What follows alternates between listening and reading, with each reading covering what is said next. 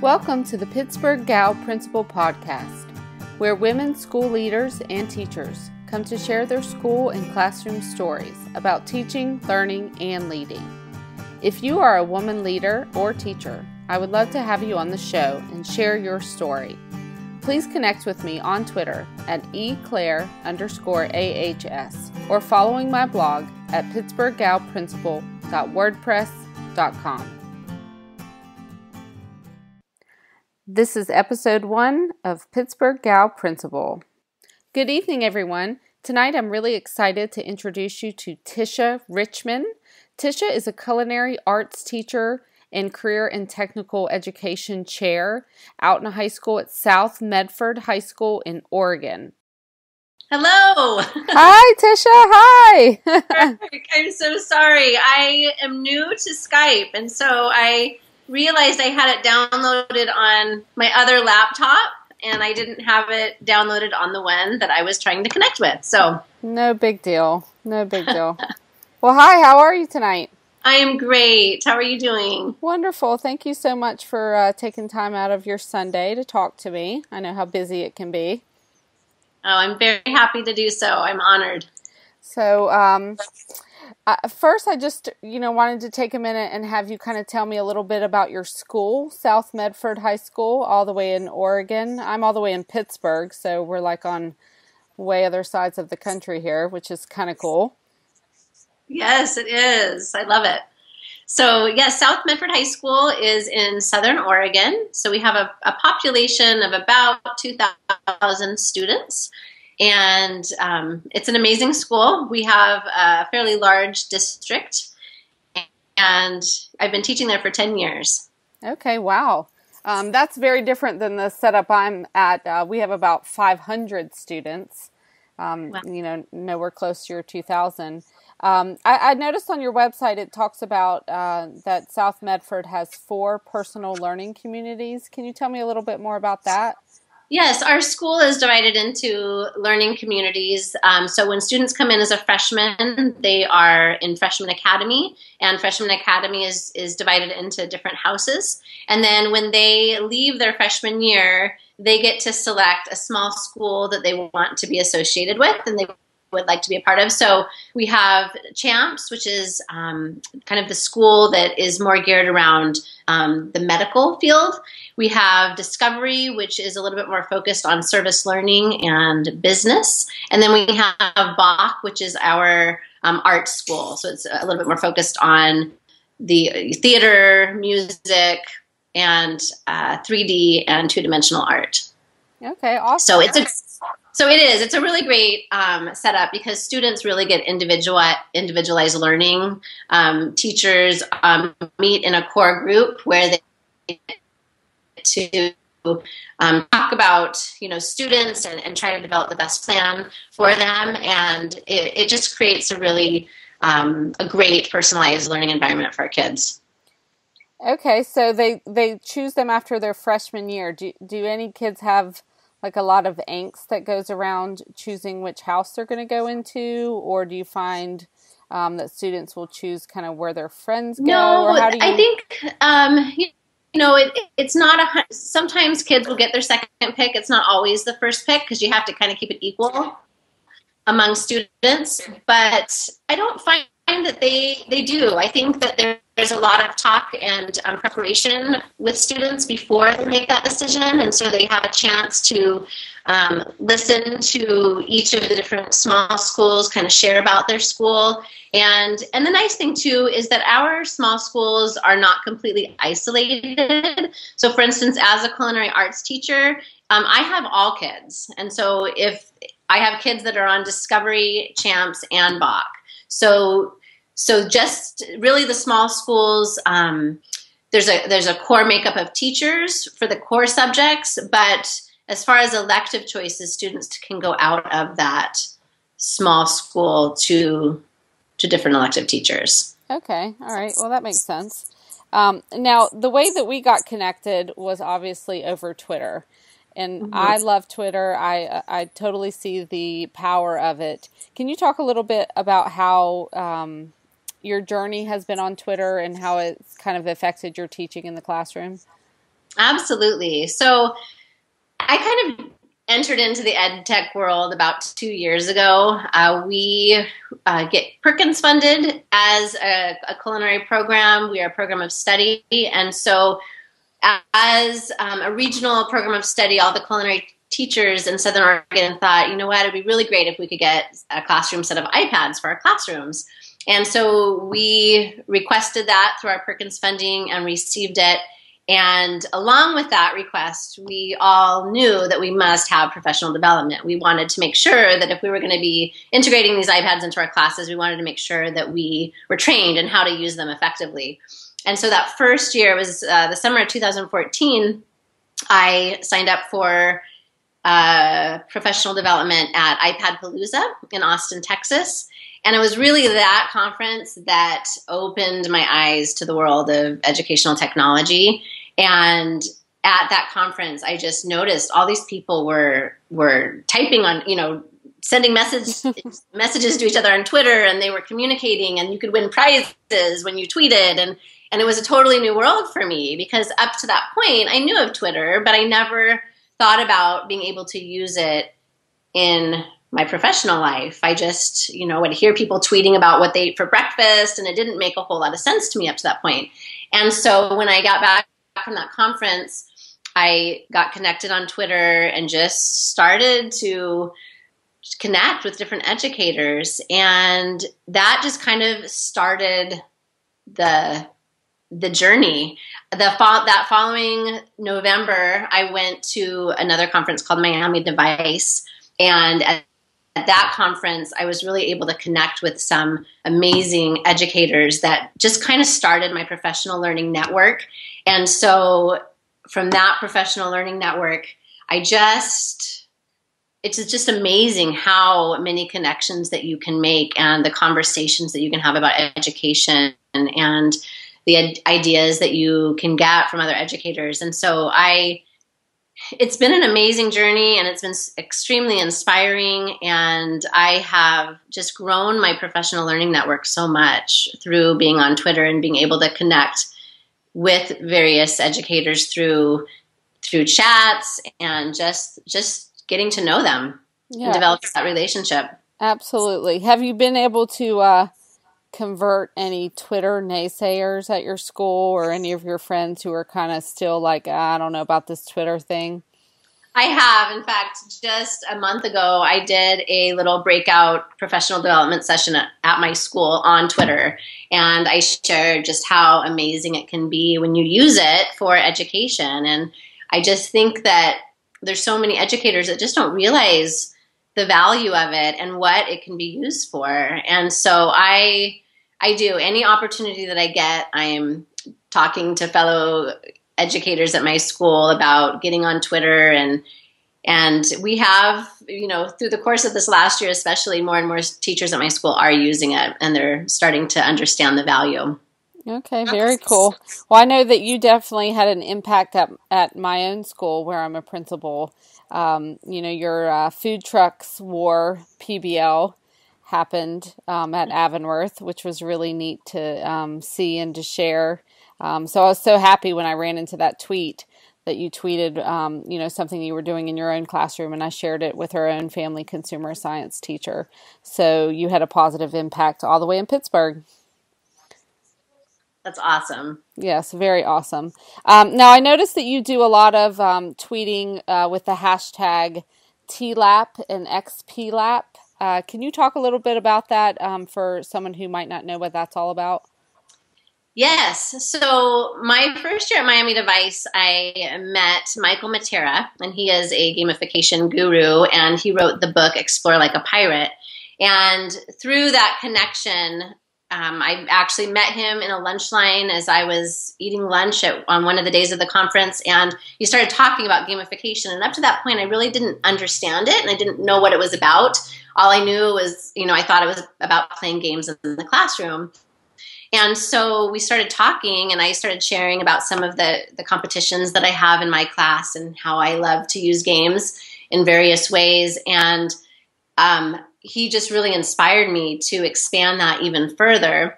And so I continued to talk with him through that year. I saw him again at Miami Device the following year when I went.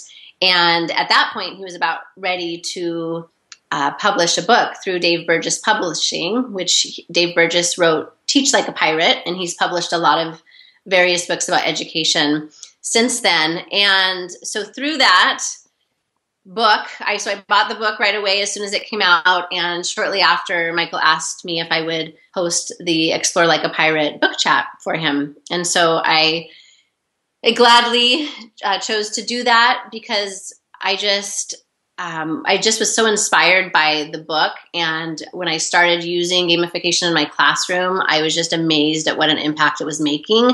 And so it's just grown from there. I've over the last year, I've gamified all of my classes, and it's been a really, really exciting adventure. And so I love to share out what I'm doing in the classroom with gamification with that hashtag, with the XPLAP hashtag, because everybody who reads the book follows that hashtag. And so we have book chats every Wednesday at 5 Pacific time. And so we just share about how we're using gamification in the classroom each week. Okay, very cool. I'm going to have to join that hashtag Twitter chat here this week. So, so tell anyone who's listening who doesn't really understand what gamification means. Can you give us some examples of what that would look like? Yeah. So the way that I view gamification is it is using the game mechanics that in games that we all love. So if you think about the game of Monopoly and all the mechanics that go into the game of Monopoly to make it a fun and exciting game, it's taking those type of mechanics and layering it over your curriculum to really engage and immerse students in the learning process. So you're not necessarily changing your curriculum. You're still teaching to the same targets, the same standards, but you are using game mechanics that make games fun, and you're layering it over your course content to create a much more immersive learning environment. Okay, it looked like maybe a couple weeks ago you were doing something in your classroom that looked similar to possibly Survivor. Was I understanding that correctly or no?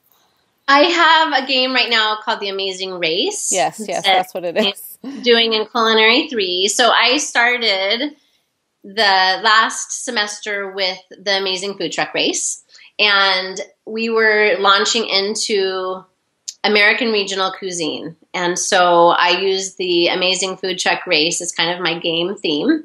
And students were divided into teams, and they chose a food truck name and they chose a concept, and they had to create some type of menu items that they were going to serve on this food truck. And so I invited staff members in, and they pitched their concepts to the staff members. And then those staff members were given a certain amount of money, play money, that they could divide up among the food trucks that they felt gave the best pitches. And then as we progressed through the game and we went from region to region of the U.S., learning about the different flavor profiles and different cultural influences within each region, students would take that concept that they created with their food truck and they would adapt it to that particular region. And then each unit at the end of the specific region that we were studying, I would invite investors or customers in again, and then students would share their concept with those judges, and then judges would be able to vote on their favorite. And so that was such a success, and I enjoyed it so much, and my students enjoyed it so much that when we finished American Regional Cuisine, I wanted to think of a different theme that I could use to introduce international cuisine, which was the next unit that I was jumping into. And so I chose the Amazing Race theme for that particular game. And so I've just kind of based the theme on the show, The Amazing Race, and the game elements that are within that show I use as kind of my framework for the classroom game. Very cool. Now, I think some teachers might be a little hesitant to do games in their classroom because they're afraid maybe they feel like they're not creative or they can't come up with the ideas. What do you do to kind of get that creative wheel going when you're planning out your units? Well, first of all, I started very small, and when I decided to launch into gamification, I just tried to start with one specific unit. And advice that Michael Matera gave me was try to think of a theme. Use TV, use your favorite board games as inspiration, and think about what are the mechanics in those TV shows and in those games that you love to play that make them exciting to play. You know, you think about Monopoly and you want to play for hours and hours. And it's because of all the mechanics that are involved in that game that keeping it, it keeps it exciting. And so I would say that think of games that you enjoy, or think of TV games, shows that you enjoy, and start from there as your inspiration point. And once you pick that inspiration point and you pick that theme, then all the other things start falling into place. And I did not have my game completely figured out when I started. I figured out my basic framework. I thought about the theme that I wanted to use, like the Amazing Race or the Great Food Truck Race. And then as I launched the game and as I saw students responding to the game, then I added in different mechanics to keep it exciting and keep all kids engaged. So for instance, if I noticed that I had a certain amount of kids that were really into it, but then some other kids weren't quite buying in yet, I would come up with a game mechanic to draw in those kids so that it was an experience that was really immersive for everybody and not just a certain amount of kids in my class.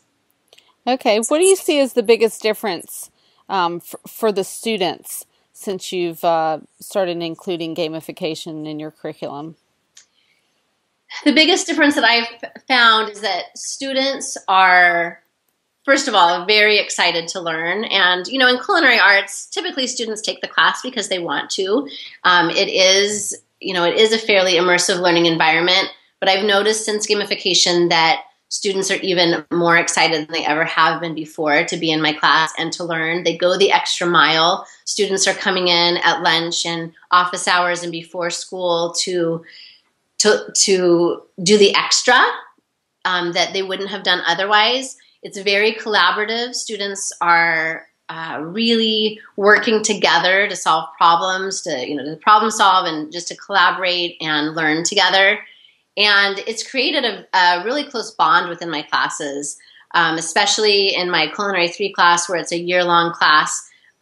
Students are close because they're learning together and problem solving, and it's rigorous. I mean, they are really working at a higher level than they've ever worked at before, and so those are all the elements that I just love. Students are immersed, they're collaborating, they're problem solving, and learning's coming alive for them, which is my passion. I want to do everything I can to make learning come alive for my students. Now, it looks like you also had some positive news to share from this weekend. Was that from students in your Culinary 3 as well? Yes, it was. I had 4 students. They were teamed up in teams of 2 and I wouldn't say local because they're about 3 hours away, but it's the closest culinary school to us in Southern Oregon. And so that is the school that our program is articulated with. So students in my program get college credit. So that particular college was hosting a culinary competition. And so students in the first round were to create a menu and submit it. And the menu could be based on any theme that they wanted, but there were certain elements that had to be included. So I had students in my class that submitted their menus for this contest, and 2 teams were accepted to move on to round 2. And so this last weekend in Eugene, Oregon, we went up there. I took the 4 kids and they competed in round 2, and there were many different elements to round 2. There was a segment of the competition where they had to solve some financial percentages. They had to convert recipes. There was a segment where they had to identify different products. There were 25 products that they had to identify. And then there was a black box competition. And so students were given a certain amount of ingredients and they had to use every single one of them. They had access to the pantry and the refrigerator, and they had to come up with, on the spot, a meal. So they had to include an appetizer, an entree, and dessert. And they had to prepare that meal within a 2-hour segment of time and then present it to the judges. And it was amazing. I was just really, really proud of my students. All 4 of them did exceptionally well, but the 2 of them came home with the first place award, which was incredible because it was a $5,000 scholarship for each of them for that particular culinary school. And all 4 of them, because they passed round 1, came home with a brand new Mercer knife kit that was valued at $270. So very, very exciting weekend for our students. Oh, wow. Absolutely. Talk about making the learning relevant for them. There you go. There's a great example. Awesome. And that's what I loved about it, is that they're taking, the skills that they're learning in the class, and it's that ultimate summative assessment where they have to show what they know. And so they're having to apply all those cooking methods and all of those skills that we've been practicing in class, and they have to apply it in a high pressure situation. And the thing that I loved most about it was the sense of accomplishment they felt when they were done. I love that, a couple of they were sitting around the table, and one of my students said, it doesn't even matter to me if we place, I'm just so proud of us. And that to me, it was just that's what it's all about. They work together. I mean, that's the ultimate problem solving and collaboration is having to come together and figure out what to do with this basket of ingredients within a certain amount of time. And they did it. They accomplished it by producing this amazing meal. So it was exciting, and it was definitely a proud teacher moment to get to be there and experience it. Absolutely. Well, they were obviously prepared very well. So nice job, Tisha. A lot of schools don't offer culinary arts anymore. I'm excited to know that yours does, as mine does as well. What all are the courses that you teach? So we teach, I have another partner teacher, and we're both full-time. So my partner teacher teaches Culinary 1. It's a semester class. In that class, you learn the fundamentals. You're learning how to read a recipe, how to do basic measurements, and then you're learning some of the basics of baking. So he does quick breads, learning different cooking methods with fruit and vegetables, with grains. There's an element of understanding nutritional content within that course. And then you're, learning safety and sanitation. So students are getting their food handler's card through the course as well. And then moving on to, and the knife skills. And then moving on to Culinary 2, we're building on those skills. So I break it into 2 quarters. So we do baking and pastry, where they're learning yeast breads, pies and pastries, and cakes. And then the second quarter, they're learning the culinary side of things. So we're learning some different knife skills, kind of taking it to the next level. And then they're learning sauces, cooking methods with meat and poultry, how to put together a meal and the different elements of a meal. And then Culinary 3 is a year-long class, and we learn advanced baking techniques, and we also learn regional American and international cuisine. And then 4 is the next level. It also is a year-long, but it's combined with my Culinary 3 class. And so within that class, students are working very independently. And so when catering events arise and there's different things either within our school or outside of our school that we take on, those students are responsible for organizing those events and catering for those events. So they're independently working within my Culinary 3 class. Okay, I gotcha. So you've told us a lot about your classes. Is there anything else kind of really cool or neat that you'd like to share about what's going on at South Medford High School? Yes, absolutely. So I am the Career and Technical Education Department Chair at South, and we are really beginning to launch some exciting career pathways at our school, and we're expanding our Career and Technical Education Department. This past year, we started a robotics program that has really taken off, and the kids are doing amazing things, and they are actually just qualified for nationals in Skills USA. So they're going to be heading to nationals at the end of June. So we're really proud of that program and what the students are accomplishing through that program. We're going to be starting, we actually did start this past year and are going to be expanding our manufacturing program. So in that program, students are learning how to weld, and there are also 3D printers that students have access to. So within that manufacturing program, we also have a fab lab where students are learning how to create with some awesome tech tools and 3D printers. So those two programs we're really, really excited about because we have just launched those this past year, and they are growing, and there's some amazing things on the horizon for them. We also offer autos in our career and technical education department, and we offer business and marketing.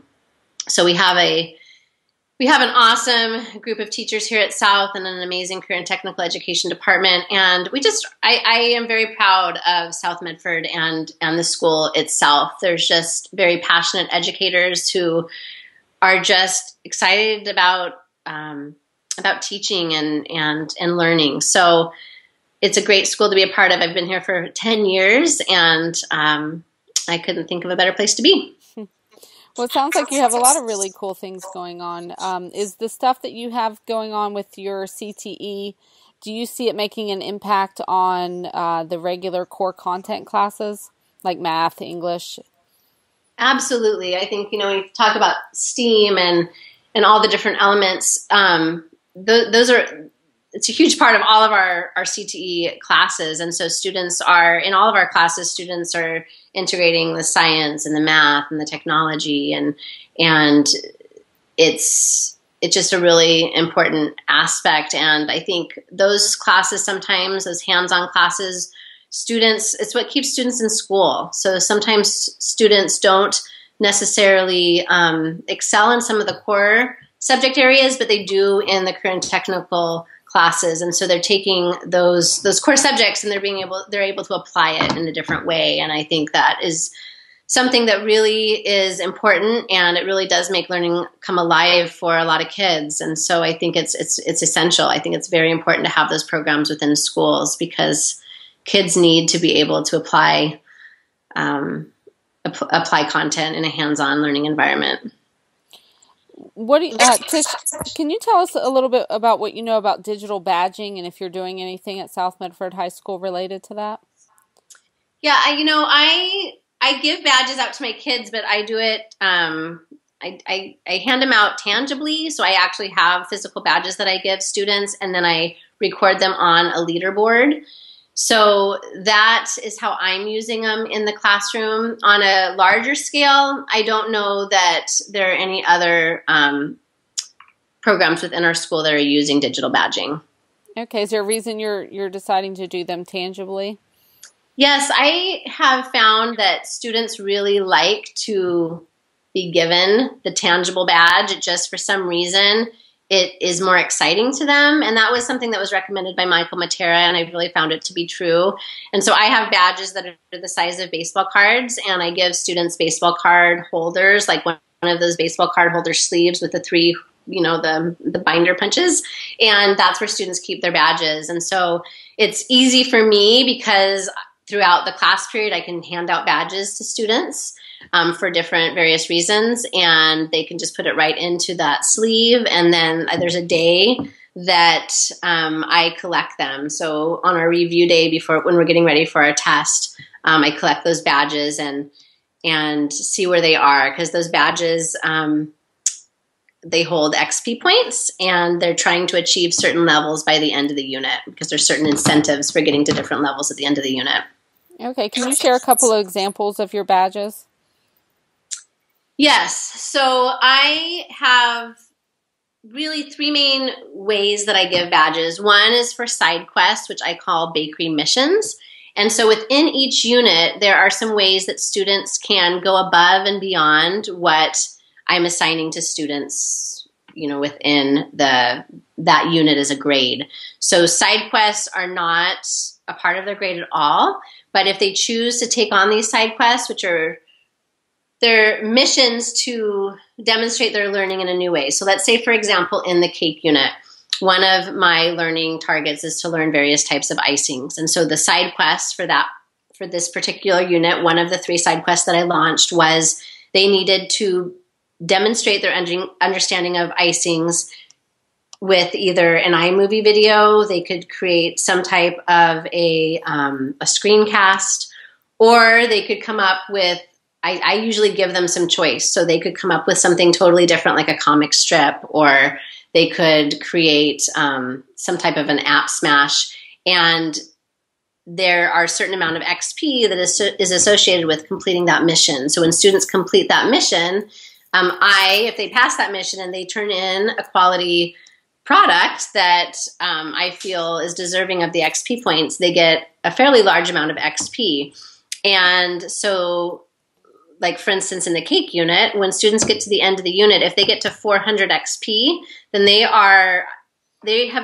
I consider them exempt from the test. So they have shown me in various other ways that they understand the content. And so I feel that they've mastered the content and do not have to take that exam at the end of the unit. And so when they get to Master Chef and they don't have to take the test, then when everybody else is taking a test, they get to have a free cooking day in my class.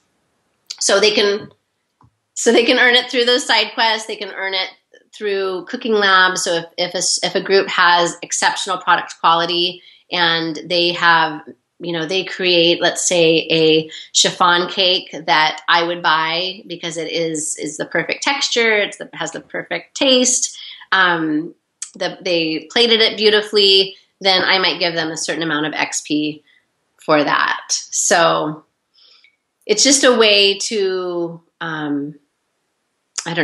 to award students for going above and beyond and showing, just being exemplary, I guess. Okay, cool. Does that happen very often, that a student will earn enough XP to not take the traditional exam that you have set out for them? Yeah, I would say in each class, it depends upon the unit, but I'll have about 4 or 5 within a class of 30 that will achieve Master Chef status. And so there are other levels as well. So that's the ultimate, is to get to Master Chef status, and that's 400 XP. But if they get to the level below, which I call sous chef, then students get to use a full page of notes on the test. And then if they have 100 XP, then they get to use a 3x5 card. So there are incentives leading up to Master Chef that kids are excited about. So it's not, everybody feels like they can achieve some type of a level within the unit. Okay. Now, do you have students entering into your class kind of like, whoa, what's all this about XP and launching? Or have you found that what you're doing has kind of gone to other classes as well?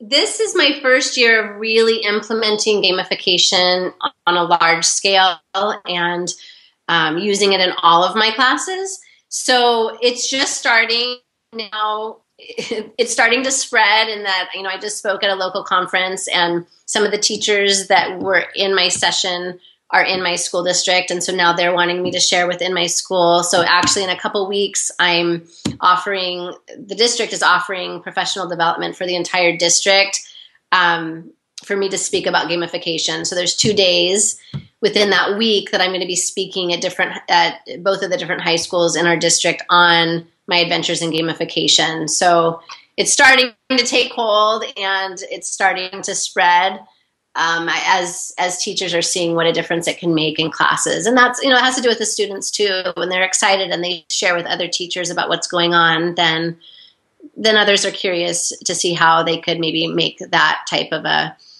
use that framework within their classroom. Okay, very cool. Now, doing something like that takes a lot of time and a lot of effort.